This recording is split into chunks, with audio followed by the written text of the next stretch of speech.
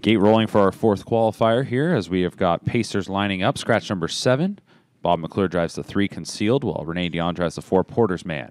1 is Mac Wow with Trevor Henry. 2 is Smart and Sassy, James McDonald. 3 concealed, Bob McClure. 4 Porter's Man, Renee Dion. 5 is Max Patrick, Tyler Jones. 6 is Southwind Circuit, Austin Sorey. 7 is Scratch, and 8 is Price Control, Louis Waugh.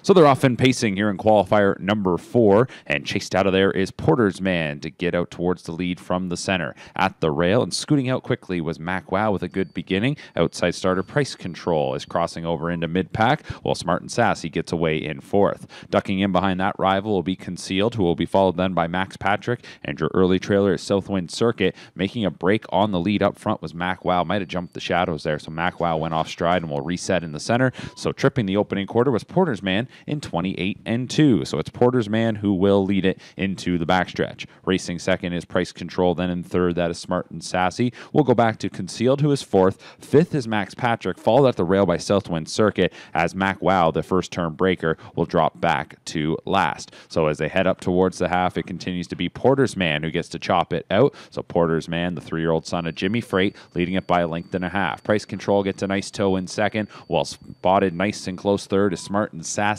59-3 was the half-mile clocking.